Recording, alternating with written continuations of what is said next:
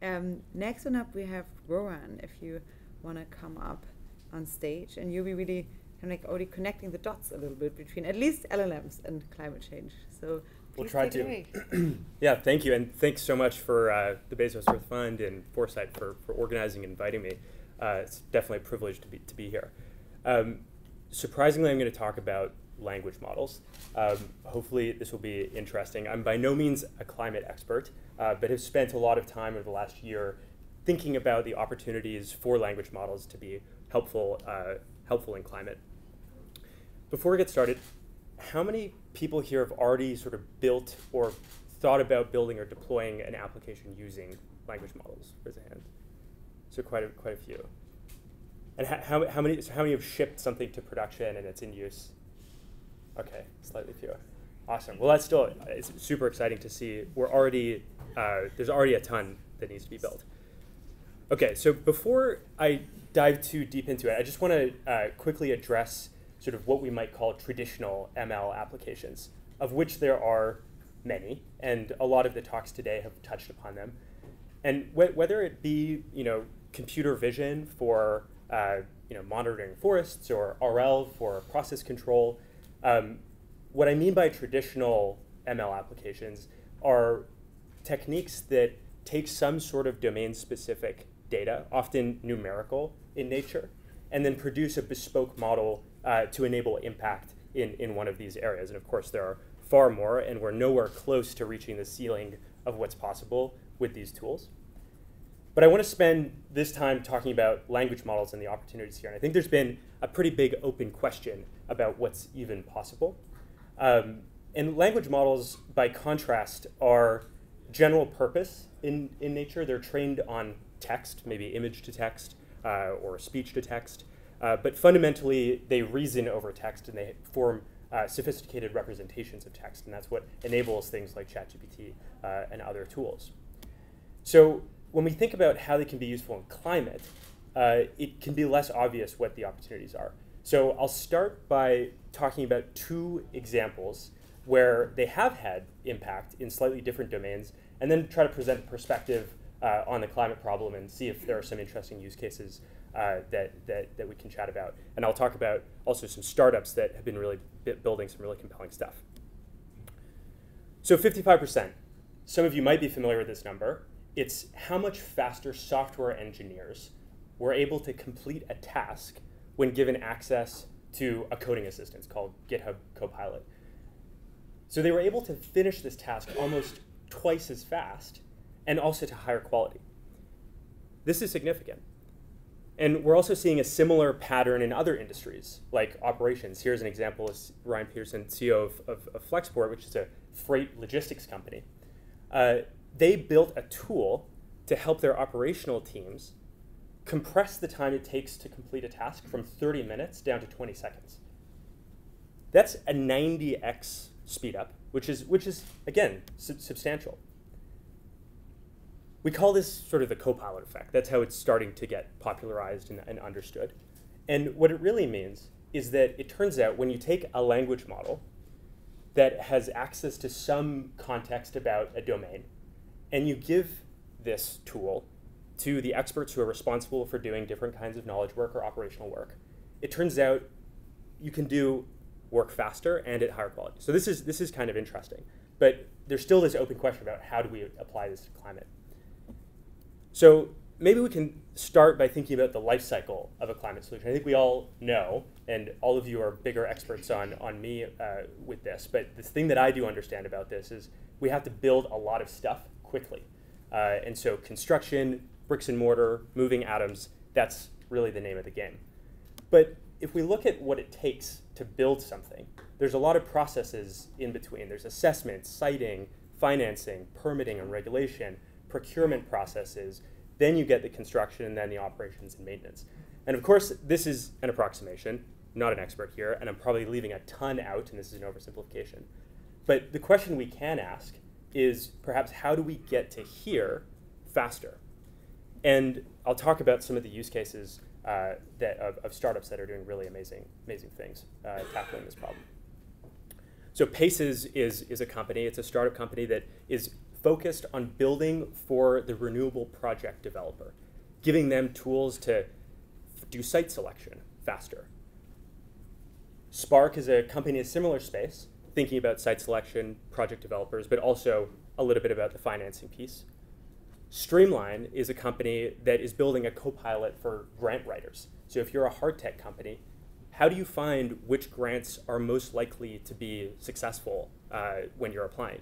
And how can you speed up the cycle time for applying to those grants and winning them? So they're building tools to make that a lot faster. Blumen Systems is a company that is doing the same thing, but they're designing for the geospatial analyst, and they're designing for the land use planner and helping accelerate the permitting cycles.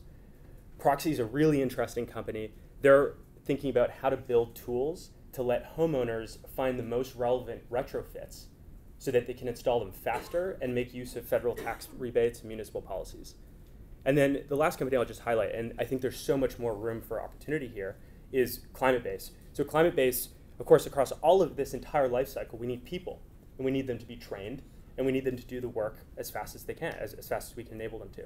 And so ClimateBase is building tools to help these people find access to training, and discover which companies are hiring, and they're building assistive tools to help every person do that.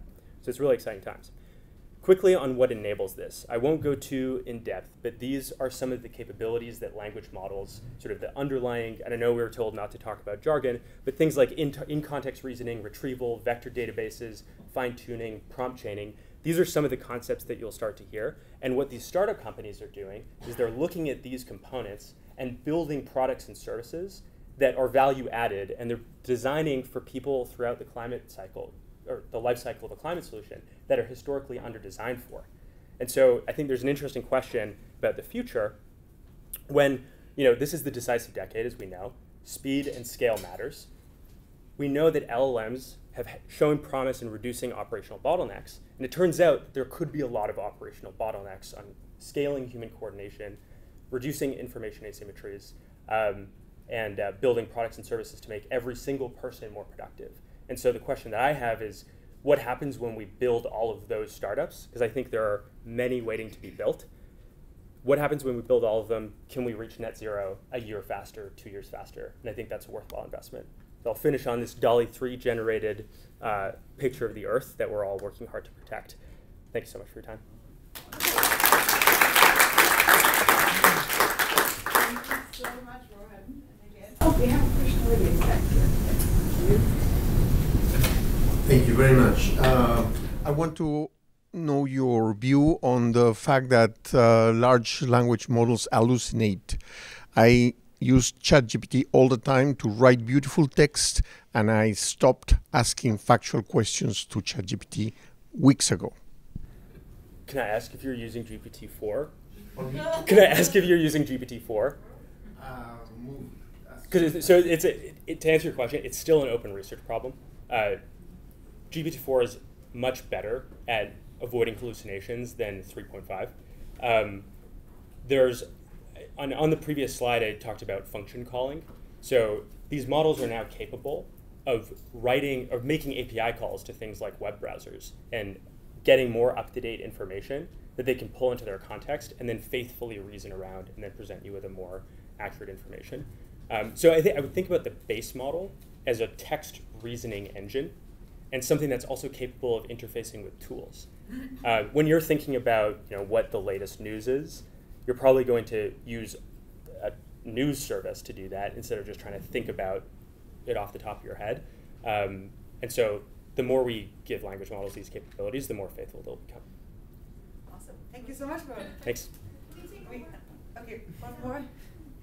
All right. Thank you so much. Thank you, Noel. Just see, we work so well together. Just a quick question. So you showed us exactly what many of us in this room know to be true. And maybe this is a question for you, but even for the larger audience for these next couple of days, which is, over time, it has not been difficult for private sector companies, startups to adopt innovative technology and apply them, especially when you're looking at mostly bottom line, right? You want to hit a number, you want to make a certain amount. when we're talking about on the ground frontline organizations who are looking to solve these really intractable challenges, what we've seen, and this is the reason why we're having this workshop, is that it has not been as straightforward a capability to adopt certain technologies, certain innovative technologies, for a number of reasons. Can you share some insight as to why that is the case and where you have seen, because you outlined some startups and tech companies, where you have seen nonprofits and frontline organizations adopting innovative technology for impact? Yeah, so just so I understand the question, how do we accelerate the adoption of these kinds of technologies and make sure, how do we know that they're being applied to the right problems? Is that roughly? How do we ensure that all organizations have access to this and can use it for impact, not just bottom line? Yeah, cool. Yeah, so I think there's a few pieces here. I mean, ChatGPT is obviously an example of a tool that anyone can sort of pick up and get value out of immediately.